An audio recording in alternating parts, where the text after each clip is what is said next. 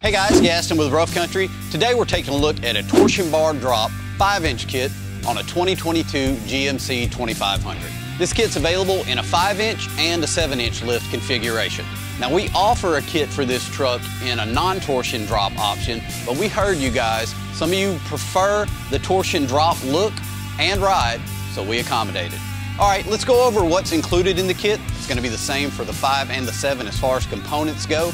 Up front, we've got a replacement knuckle. We've got dropped cross members, front and rear, as well as differential drops to make sure your CV angles stay optimum. Coming back this way, we've got our bracketry to drop the factory torsion bar cross member, and that you can see the brackets as well as the factory torsion bars running forward. A lot of people like this look. It's similar to a look you would get if you were running a 4-link system in the front. The kit's gonna include shocks front and rear, and also in the rear it's gonna come with a lift block, so we've got a nice level stance.